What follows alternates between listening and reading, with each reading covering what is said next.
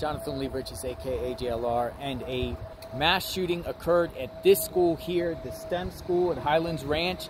Alec, McKinney, Devon Erickson, two individuals who are currently serving a life sentence, went into this school May 7th, 2019 and shot multiple people, killing one person.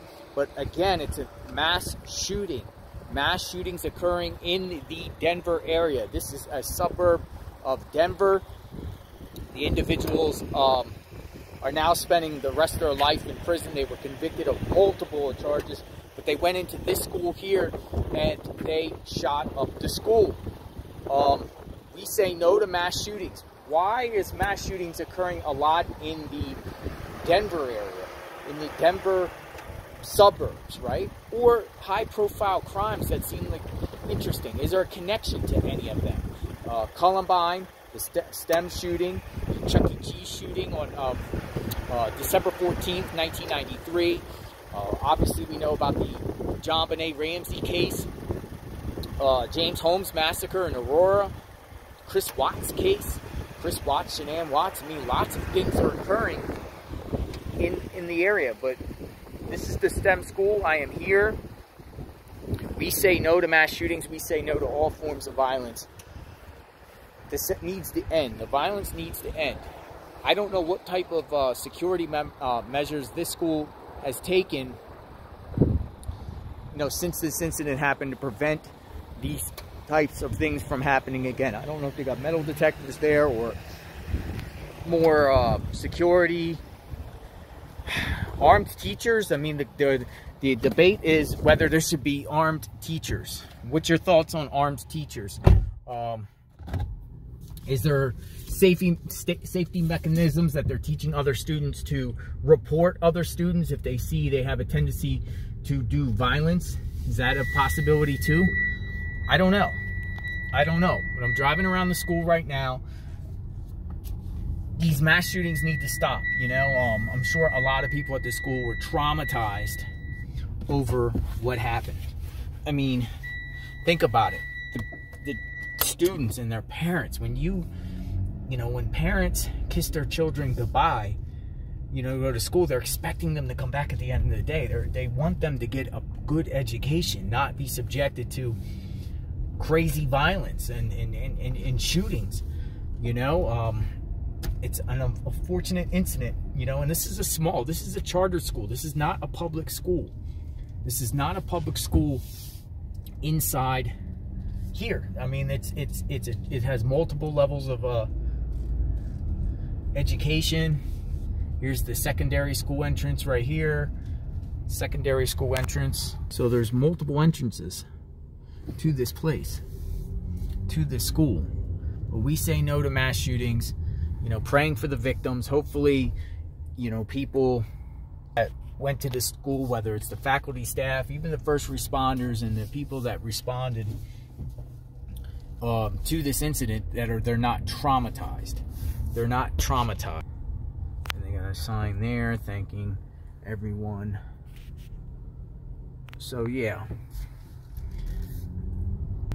These mass shootings need to stop, and hopefully there's a solution to it. Is getting rid of guns a solution to stopping these mass shootings? What's your thought on guns and weapons?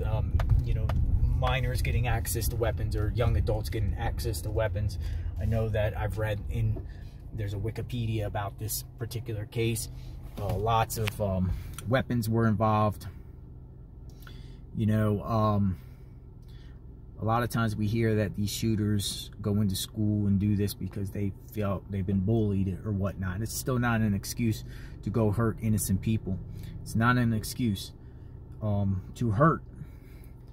Just because, you're getting bullied or whatever like that, just report it and keep reporting it to the schools. So I think schools now have gotten better where they handle the bullying, if you bring it to the school's attention. Though we do hear that sometimes schools turn a blind eye, but you just got to keep reporting and reporting and reporting.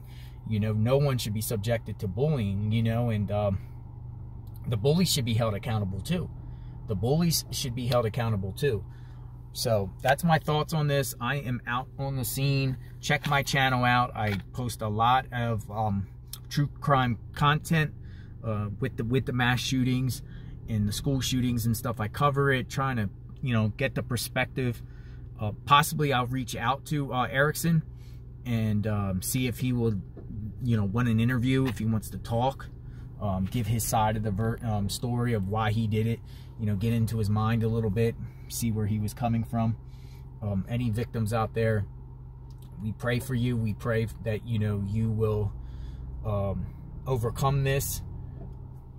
You know, you don't have long-term damages and stuff like that, and hopefully your lives are prosperous and doing good at this time. So, school teachers, God bless you guys. You know, I know you guys got a tough task handling kids in classrooms and stuff like that. I don't know, some of these schools sometimes too, I heard, have locks on their doors or whatnot inside the classroom to prevent the mass shooters from going down the halls, and alarms and notifications, stuff like that. I think schools have taken better steps, but they're still going on. The mass shootings are still going on. Obviously, we just seen in Uvalde, Texas, at the Robb Elementary School, an individual went in and shot dozens of people, and you know, 4th and 5th graders, and I believe, you know, very, very young people. Sandy Hook, other shootings at schools. You know, there's been a lot of school shootings since the Columbine, April 20th, 1999 Columbine incident. Mass shootings keep occurring. Will they stop? I don't know. Maybe we should get back to having, you know, parents that engage in their kids' lives more. You know, sit down with their children and know about their own children. You know, the proliferation of these violent video games might have something to do with it. Mental illness, again, bullying and that kind of stuff. You know, it all needs to be corrected. It all needs to be looked at. These mass shootings weren't really happening before the 90s. They're just starting to happen more and more and more. I mean, you know, people want to blame guns. You know, should a mentally ill person be able to access a weapon? That's up for debate. You know, I don't think they should, but, you know, a lot of Second Amendment issues out there. You know, a lot of people support the Second Amendment, so they don't want to get rid of guns. You know, and they don't want, like, more measures to make guns more restrictive because they feel it infringes on a Second Amendment. And that's a lot of argument. You know, that's up for debate. You might feel a certain way, but other people feel a certain way about that, you know. So, but the discussion needs to be there. A discussion needs to be there about just gun violence in schools and stuff like that, you know. Should teachers and faculty be armed? You know, I said that earlier. That's a debate too, you know. If you know that teachers and school principals and faculty are armed, would you be willing to go and find out and go and do something in there, knowing that there's going to be a swift response? So, that's all I really got to say. Pray for the victims. We support all victims out there, and everyone be safe, and God bless. And hopefully there won't be another shooting anywhere anytime soon.